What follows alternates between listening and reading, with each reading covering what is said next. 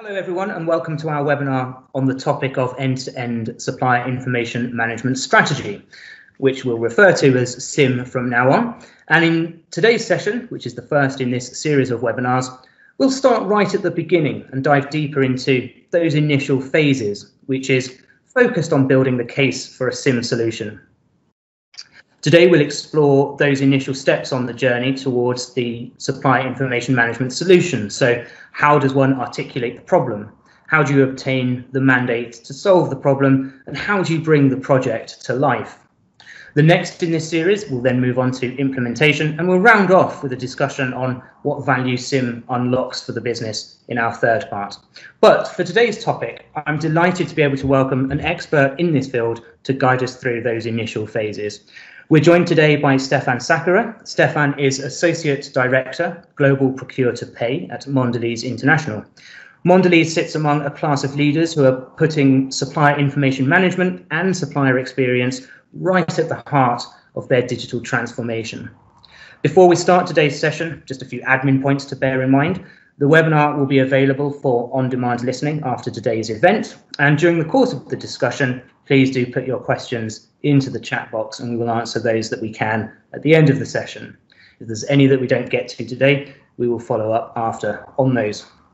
So thank you, Stephane, for joining us, and I'm happy that you could join us today. And I'd love to start the discussion by first of all asking you to tell us a little bit more about your background and your journey to your position today at Mondelez. Yeah, thank you, and thank you for having me today. My background, I'm working with this company and with another company which was Kraft Food. With Mondelez is the split off for now more than 30 years. And my journey has really been to build an expertise into the procurement space. So really understanding the process, understanding the system, and make sure that I'm able to deliver the right process for the company. So in the last 7 years, I have implementing solution around the P2P process, so procure to pay process. And I'm also working and in charge on the supplier management solution to ensure that we have an efficient way to manage our supplier within Mondelez. Fantastic, and that sort of leads me actually to my next question. Could you tell us a little bit more about Supplier Central as a project, so its background and some of its objectives? Yes, so Supplier Central, and that's the name of the tool, or the way we name the tool to manage our supplier now, came from a project we started 3 years ago, and that was an overall project called Idols, where we wanted to transform and digitalize the way we manage procurement within Mondelez. As part of that project, there was 3 main pillars that we have worked on. One was concerning the buyer, and we call that Buyer Central. So that's really a tool for the buyers to be able to manage their own activities, having some reminders, having some workflows and things like that. Another one, which was really on data analytics, and now that's something which is more and more important. So we build a data lake, reporting, and connectivity to be able to give to the buyers all the information concerning the purchase order and all data they need to do their business. And the third pillar has been to make sure we improve and increase the collaboration with our suppliers. And for that, so that's what we created Supplier Central. As a starting point and a main point of contact for the supplier, and the tool itself, or the process itself, which is managed with the X solution, is to make sure that we connect in an easy way the buyers and the supplier, so that they can share their information, but also share dashboard, share action plan, share information that could be interesting for the supplier, and make sure that we make that dialogue and that partnership between the buyer and the supplier the easiest as possible, so that the buyer can concentrate on adding value to the company. And of course, Supplier Central means that Mondelez has a fully digital supplier management solution deployed globally, but not all enterprises are in that position. So without an initiative or project such as Supplier Central, what would be some of the challenges or obstacles that you would expect to see perhaps in its absence? Yeah, so there is a lot of challenges when you don't have a digital solution like that. So we have, and before Supplier Central, we already have a 3-year journey on trying to standardize the way we manage master data. So especially in large companies, but even medium companies, when you start to have supplier available in multiple countries, potentially in multiple ERPs, one of the things which is really critical is to make sure that you can see, for example, how many suppliers do you have? What is the spend for a specific supplier? And when you start to have the data, dispersed in multiple systems, what was happening even before within Mondelez is that we were creating the supplier multiple times. So when you were trying to get the full information about where you stand with a supplier, well, you were not able to get that easily. So people have to look in different systems and get the information and then collect them together. So that's really something for us which was important. The fact as well that in the past, the process to create a supplier was different in each country or each region, which is also a problem because when you think now at the global risk that you can have, don't forget that supplier is also everything about compliance, the risk of fraud and things like that, the effectiveness of your payment process. All of that, if you manage it, really locally and manually, it's creating a lot of error. It's not giving us the guarantee that the information is correct and that we take everything possible to reduce and remove the risk on the compliance side. So I think there is some of those aspects. There's a lot of other things linked to that, but that's the main things if you want when you don't have a centralized digital system that's creating extra workload everywhere within the organization. And you touched upon the subject of master data there. And of course, poor data quality is one of the issues that's frequently mentioned as a driver for implementing a SIM solution. But also because it's a data problem, an IT-led or a data-led solution is often the route that many choose. So that could mean that the issue perhaps sits elsewhere. So how do you obtain the mandate to own the solution to supplier information and data? And what should the pitch to the business be? Well, the point is, and everybody, which are touching this area in the companies knows that it's usually not as such a system issue because you can have the best system in the world. If people are putting some crap information in it, you will get crap information at the end of it. So there is really that recognition. And when we work on that project to say, well, the fact that our data are not accurate, the fact that we are not able to ensure we have no risk, the fact that we are not able to, for example, having just the email of the supplier. So if you want to send a mass email to a supplier, you have to collect them manually because you don't have a system to do that.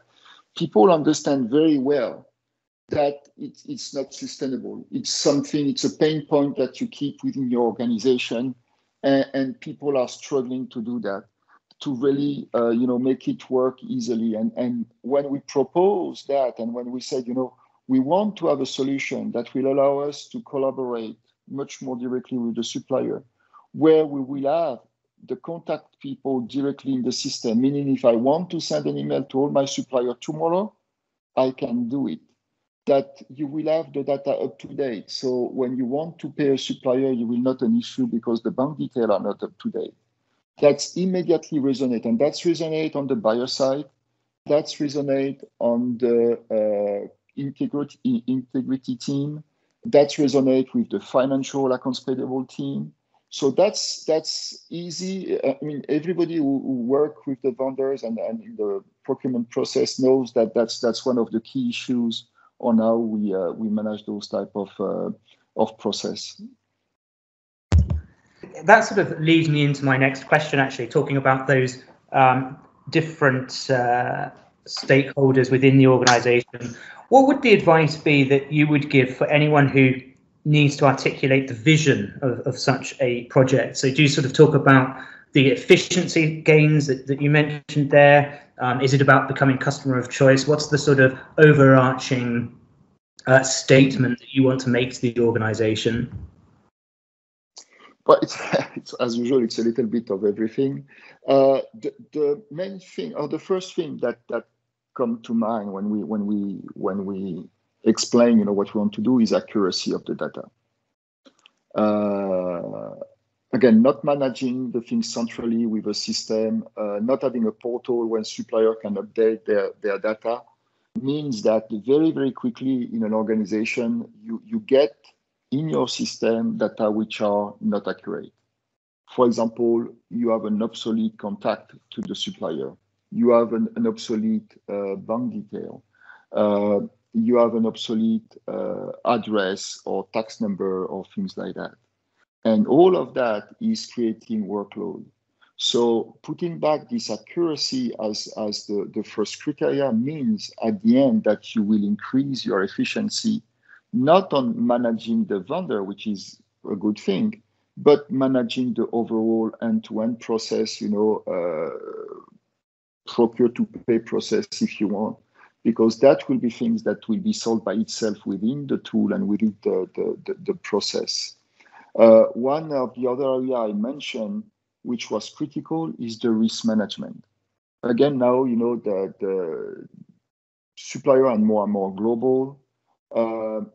All the fraudsters are also more and more global, and they have every day new ways to try to trick company in terms of giving a wrong bank account so that the money you pay to a supplier will go to their bank account and not to the supplier, or to be able to change the direction of some of the flows that we have. That it's very important to build a consistent process and to make sure we have a way to monitor it and to ensure it's staying up to date all the time. And putting this type of solution in place, it's also a big factor for the management to make sure that we are in control about that.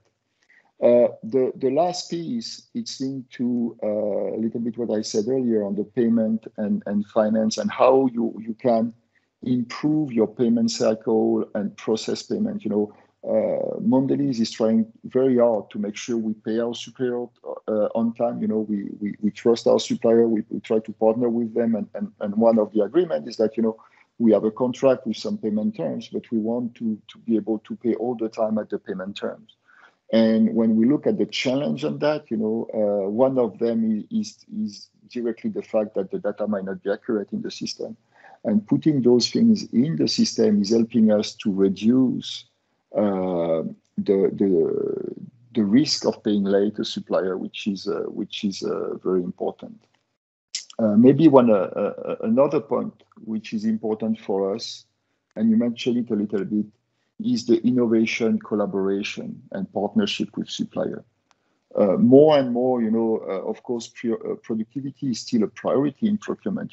That's a done deal. I mean, you need to try to buy the things the cheapest as possible, but partnering with the supplier to increase the innovation with the supplier, to increase the collaboration, to make sure we work much more closely with them is also very important. And what you want when you do that is to make sure that the administrative work is not a hurdle to do that well. And putting in place a central solution like Supplier Central is helping us to build a better connection with the supplier, meaning that when buyer and supplier meet together, they don't talk about how can I get the right data? Can you send me the right dashboard? Can we review when we are on our action plan and things like that? Because everything is in the system itself. And that means that now the supplier and the buyer are working about how can we do things better? How can we collaborate? How can we do more innovation and things like that? So really having a purpose in their meeting, which is not managing the data, but really bringing a better future for the collaboration with them. And you sort of alluded to this in the answer that you gave there, but I'd also be interested to know specifically as part of the business case, what sort of metrics you might be thinking about that perhaps should be included in order to support the vision or the story. Yes, so one of the things, so there's multiple parameters that you will. So we have an efficiency gain, of course, in the process, because a lot of things that before was done manually are doing automatically. So one of the parameters we have, is how much efficiency we can bring to that process. And that's always an important parameter. You don't want the new process to take more time than before, and you expect that by bringing some automation, you will reduce a little bit the workload related to that. So that's definitely one of that. We have a parameter also on the effectiveness, and that's been the accuracy of your data. So making sure that when we do the data, when the supplier enters their data, or when we ask the supplier to do something, it's not right the first time. And that's part of the tool, which is also important. So we have a measure within Mondelez when we have some accuracy type of validation of the data. So making sure, for example, the phone number are correct, the bank account are correct, and things like that. And we measure that, and we put that as improving that effectiveness of the thing. So things are done right the first time. You have another things which is very important for our buyers and our user in general is the end-to-end time process to manage something. So, creating a supplier, it's taking some time. You need to do some compliance checks, some validation. But our objective is to try to reduce that time as much as possible. Before our Supplier Central project, we were between 2 and 3 weeks to create a supplier end-to-end. We are now below 2 weeks, and we continue to work. And my objective is to get that below 1 week to create a supplier. We are not yet there, but because we still have some automation to build and some process to revamp a little bit. But the objective is really to speed up the creation. The same on the change on the supplier data. Make sure that we have an efficient process that will bring less time to make a change in the system, so that we can make sure we work efficiently with the suppliers. One parameter, and that's a little bit project related, that we use as a KPI is adoption, because as you know, the same as when I said earlier, if you put crap in a system, don't expect to get something right at the end. The same thing, if you have a great system but nobody is using it, then you spend a lot of money for mainly nothing. So what we put in place is 2 parameters. So during the project we have a parameter ensuring that people are going to the tool. So we had the old process, we had the new process. So one of the parameters we put the first year during the implementation is to make sure that the old process was not used any longer. So, and now we have in most of the region, because again, we just finished some of the deployment, but for the one which are already deployed, we have 100% of the process going to the new tool, which is good. But what we want as well is to make sure that the supplier will go to the tool. And I talk to my team all the time is a little bit that the way you manage a marketing campaign. It's always good to have a first buy, but what you want is a repeated buy. So you want people to buy again and again your product. It's exactly the same when you implement a solution like Supplier Central. Your supplier will always go there the first time, because again, you will have them there. You need to sign up with that new portal, so they will sign up. But if they stay like that, that means your data will start to become obsolete very quickly. So what we put there is we are working on understanding how often the supplier is going to the portal every year. So we don't expect them to go every week or every day. Some will do, because again, we will show them some information they need to look at. For example, we will give them the status of their invoices. So, supplier love to know when they will be paid, so they will be able to look at that. We will have, as I said, some collaboration, so some dashboard that they will be able to look, some action plan that we can fill up and give feedback. So some of those big suppliers, when we have a very high collaboration, will come quite often. But we have also very small supplier, which we're using only a few times a year or things like that, or very low spend. But those one as well, we want to make sure that they keep their data up to date. So we have a metrics that we build, which is per month, how many suppliers logged into the system.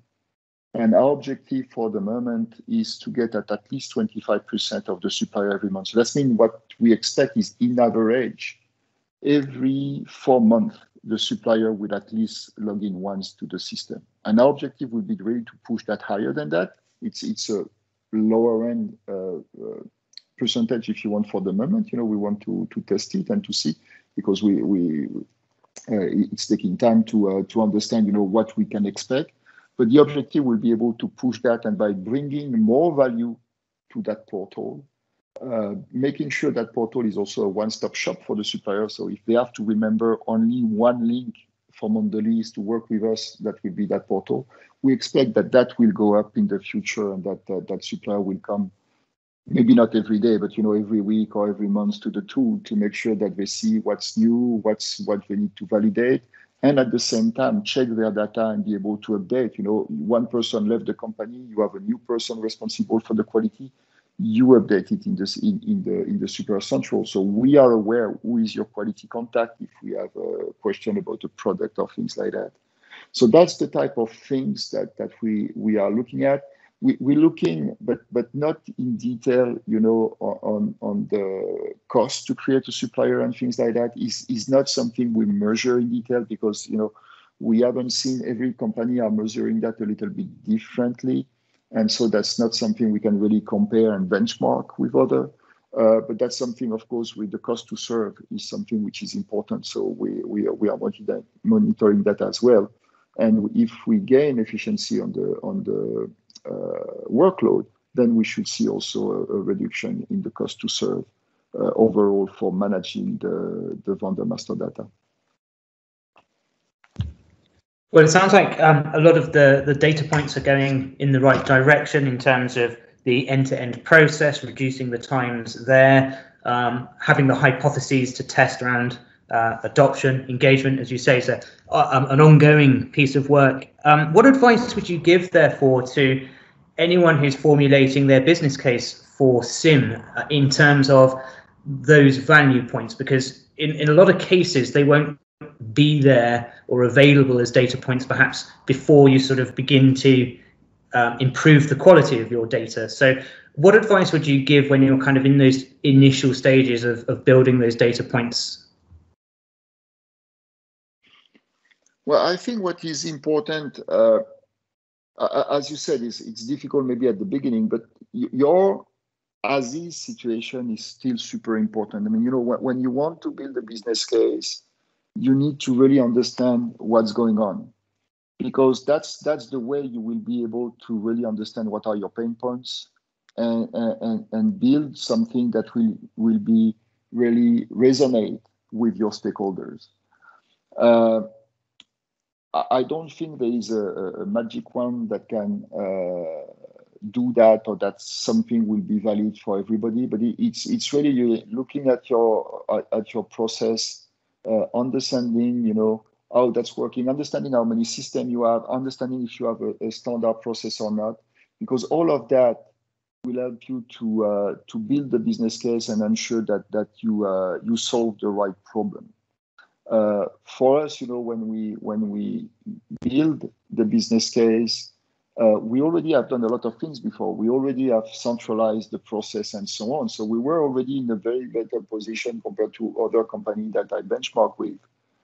But still, even by putting that global process, that's helped us even to find out that there was other issues, and that's the fact that we have a standard process was pretty good, but that was not bringing us all the way to bright in terms of collaborating with the supplier, in terms of managing and having accurate data from our suppliers. So I think it's very important to go in that direction, to really look at it. to be bold in the expectation. We need to think, as you say, master data is quite a base. If your master data are not right, don't expect the rest to work well. Okay, and people might see issue in again the payment of the invoices, in be able to send a PO to a supplier, be able to recall the material, or to push complaints to a supplier if there is a lot which is not correct, and all of that.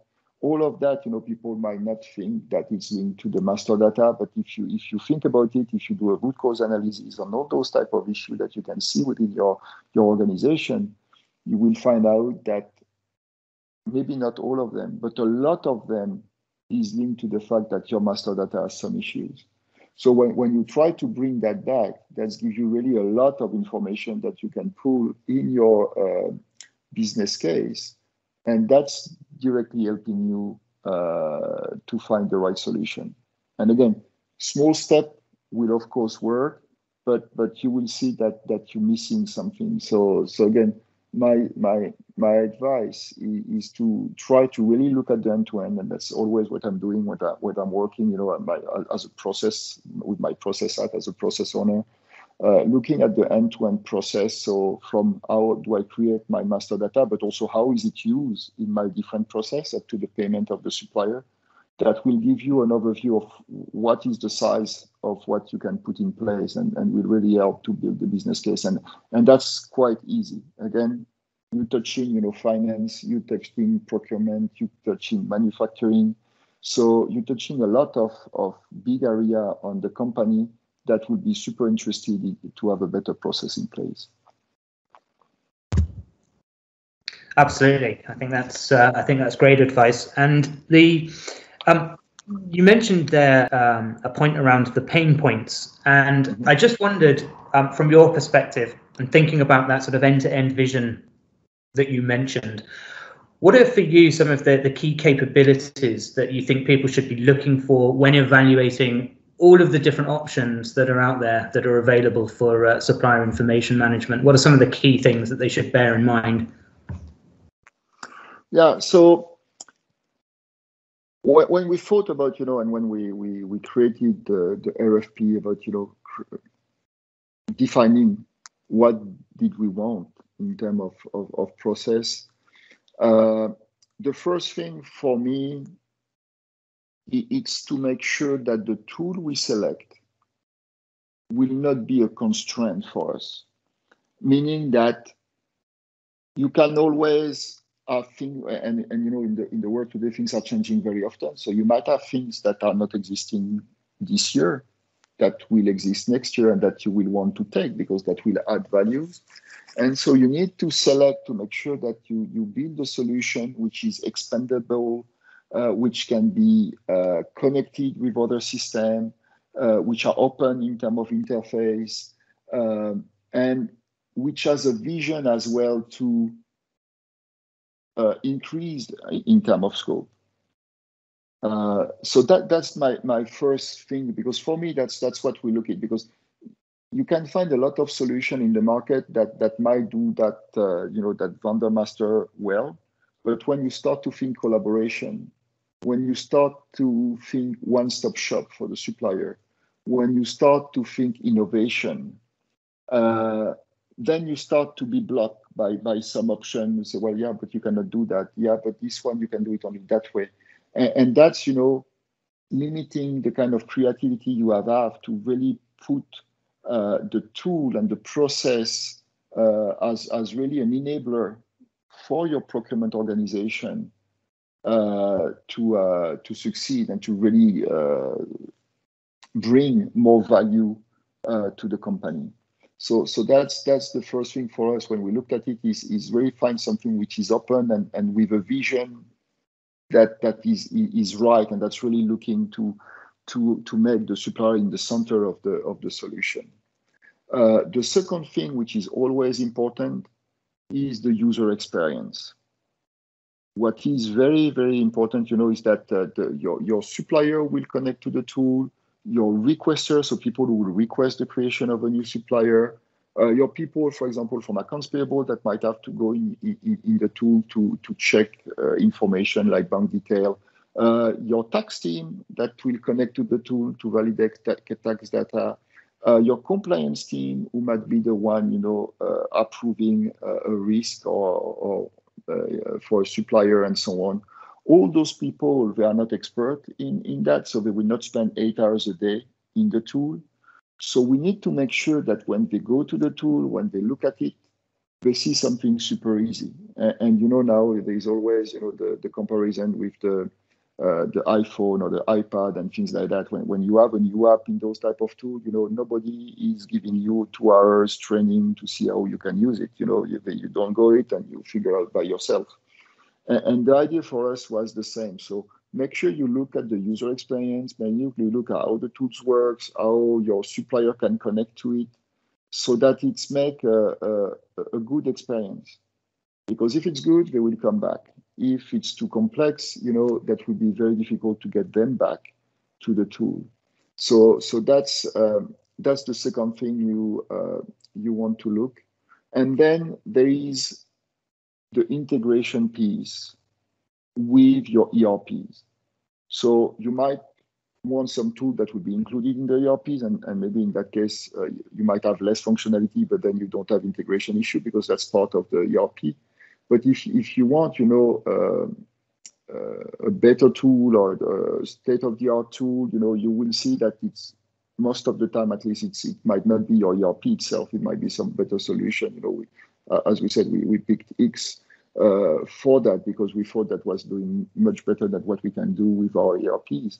But then you need to connect them because, again, the vendor master data is not a standalone activity. It's just the starting point for any other activity within the company. And so we need to make sure that when you think about the solution, you think about, how easy will that be to integrate? How easy will that be to add a new ERP in the future if we have an acquisition, or to cut an ERP if you have a divestiture, and so on. And for us, that was also one of the key parameters, which was more a little bit system-driven, but that was critical because that's only if all of those working together that we will be able to achieve the efficiency that we expect and ensure, that all the great data we build in Supplier Central will be available in the down system. That could be RP, that could be other tools that you need the vendor master data in. So I think that will be the three main area I'm thinking of for that. Okay, and I think, they're fantastic three areas to cover. And one of the things that you mentioned there was actually the wider point as well about bringing value to the whole company. And I just wondered, within a process such as this, how do you ensure that all of your stakeholders are on board throughout the process? So as you're developing and moving towards implementing a solution, obviously it's a journey for the company to go on. So how do you bring your stakeholders, who should they be, and how do you bring them along on that journey? Yeah, so the first thing, it's really to bring that, it's when you develop the business case with them and you make sure that they are part of the decision and they understand, the benefits they will get out of the solution. When you develop the solution and when you build it, is also to make sure they are including in the design phase.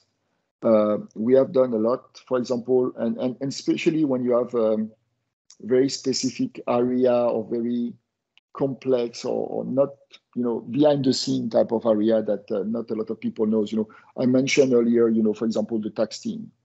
Tax team is a very small piece of the process, but it's usually different per country. So we don't send the record for each tax team because some tax are very easy and there is nothing to do. The supplier just put their tax number but there is some countries, when there is withholding tax rules and things like that. And we have to go to the tax team. And the tax team in Brazil, for example, and what they expect and the data they want to review is different from the tax team, I don't know, in Canada or in the US or in France. And that means that you need to really make sure you partner with them so that you're able to understand clearly their need and build a tool and a solution that you say, no, this is what you wanted. This is exactly what we bring you. And potentially even easier than what they were doing in the past, because in the past, they didn't have any automatic workflow. They didn't have any clear process. So that means that people were sending email and trying to make sure they understand what they have to do. So that's an example. So for those type of people, trying really to be partner with them, and I know accounts payable was one of them as well. Compliance team was another one that we really work with them. So that's the things to make sure we have a good understanding. Of course, the people who are managing the data, so the vendor master data team was also, of course, all the time involved on that, because we are the one knowing the best the current process and the current specific requirement, legal requirement in a country versus another. Then we go back, if you think about the buyers, of course, we had some buyer involved in that. Requester, we had few requester involved. We have created what we call, and we use that a lot in Mondelez, a community of practice. When we bring people from different regions, from different function, and they participate, during the creation of the project that was once a week. When we were bringing with them ideas about, we want to do it that way, we plan to do that sort of things. We have free option to do that. What do you think will be the most efficient? So trying to make sure that we bring, and again, you cannot bring the full company, but you bring some key people that are wants to participate, wants to make sure the tool will be and the process will be the right one. And that's helps you to build a solution that you are pretty happy with and that you can start to push. We also contacted few suppliers to get also their feedback on the tool, so that we can really understand, how is that working for them, and is it easy or not to set up themselves in the system to update their data. And when you have that, so when you have built your solution, then there is a massive change management, because of course, people are used with the old solution or the manual solution, and then you want them to change their way of working. So you need really to make sure that they are aware of the new solution, they understand the new solution, and they use it. So I mentioned in the KPIs, one of them is really adoption. And that's something that, again, only the first year, but that we look in detail to make sure that people were shifting to the new solution and not keeping the old practice. And again, we were pretty happy with the result. After 3 months, we had 90% done with the new solution, for example, for a specific country or region. So that went pretty well. But that's the things you need to measure. We did a change also in who is allowed to request a new supplier. In the past, that was always have to go through the buyer first, which was a little bit complex to manage. Now we ask the requester, so the people in the business who needs a new supplier, and that's mainly for the small one. And big one, you have always RFP, you have always process. But when you think very small supplier, sometimes the business has a very specific need. So they are now allowed to request the creation. But then we have always our procurement team, which is the gatekeeper. So we train our buyers to say, well, now you will not have to do that work or doing all the work up front. We will give that to the function, because the function was anyway the people who have to give information to the buyer. So we give them that directly to those requesters. They are happy because they can make their request.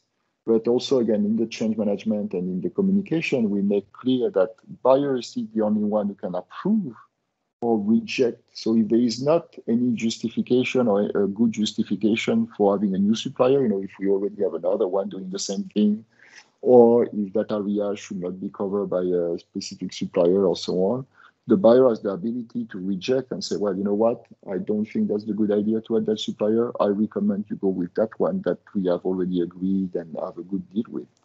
So that's those type of things. The change management in all those projects are always critical. As well, people who are doing projects are always saying, even if you have a current solution or old solution which is not very efficient, the change itself, even if it's to move to a much more efficient solution, is still difficult because people know how the old solution are doing. They can do it more or less, blindsided. So it's hard for them to change. So we make it easier. We communicate a lot. We make it, a lot in picture, in graph, and things like that. We send them some weekly quick bites, we call. So saying, oh, by the way, do you know you can do that? Oh, by the way, do you know that if you do it that way, that will make it easier? Oh, by the way, we have also some training to help you to understand the specific things that you might want to do. So really trying to build a way to give people, not that they have to go to the tool, but they are happy to go there and to do that because that's easy and that's quick for them to manage. So change management, again, as any project anyway, it's super important, and you have really to make sure that because that type of vendor management is touching probably 60% of the people in the company. Everybody in an office, the management at the plant, and so on. You need to make sure that you invest a lot in that and having some very easy way for people to recognize the change and to adopt the change. Well, that's a fantastic piece of advice to end on there. So thank you very much, Stephane, for providing your insight today and sharing some of the experiences with us. I've had a look at the questions as we've gone through the webinar. You've covered most of them, and we're sort of at the end of the session now. I think one of the only ones that has come in that I think is very interesting that we perhaps haven't covered is one around how it's been received by the wider business, so feedback, and also any sort of feedback from suppliers, and any kind of lessons around that for procurement as a team to learn. So I just wondered if you could comment just very quickly on that. Yeah, so again, as it's a change, we have some mixed feedback at the beginning. People wanted to, why do we need to change? But after the beginning step, I think we have very quickly some good feedback from the different team and from some of the supplier. When we have been able to create a supplier, I think in more or less in 2 days. In one of the cases we've done, people were super happy about that have to have everything working well at the same time. But we were managed to do that. So people have been able to see, the benefits that the tool was bringing. One of the main recognition for me from the business, if they want to use the tool more. I cannot tell you how many emails per week I receive to say, well, can we add that? Can we do that? Can we connect that? Can we integrate that?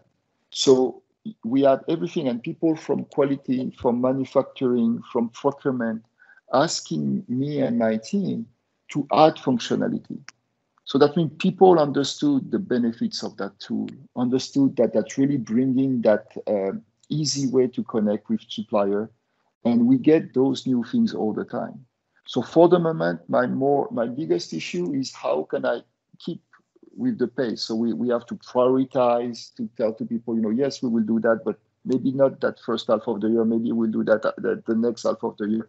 So we have to prioritize the demand with the number of demand we're receiving to include in the tool, because we see that that's the way to go and that's the right way to manage it. So that has been really a game changer. I mean, never before I have people ask me, well, can you help me to do that on that space of Founder Master? We were trying to make it as little as possible because that was cumbersome and people didn't like it. Now people really want to do it and they want to have more. They see the benefits and the easiness that has bringing to their processes. And again, not only procurement, but also manufacturing, quality, and so on. Thank you very much. Okay, well, we're at the end of the session. So thanks again to Stephane for your time today. And thank you to everybody who's participated in today's event. And we do look forward to seeing you again soon.